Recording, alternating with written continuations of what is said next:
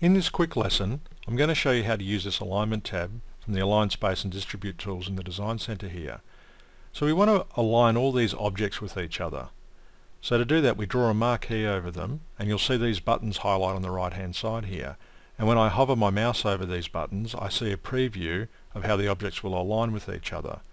I can simply just click on the one I want out of any of them, and the objects will automatically align, as you can see there. Now sometimes you want to align objects to a particular object. And the way to do that is to click Align to Last Selected.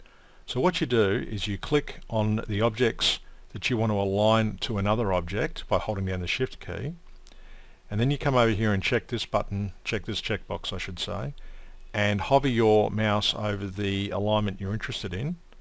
As you can see here, all of these show you a preview, and again we'll select the center here, and you can see all the objects have aligned to their last selected object. So that's how Align to Last Selected Object works. Now on this next page here I'll show you how to align to the center or align objects that are all ungrouped. So all of these are separate objects. So if I draw a marquee over this in alignment, you can see here that's not the result we're looking for. We want to align these as a group.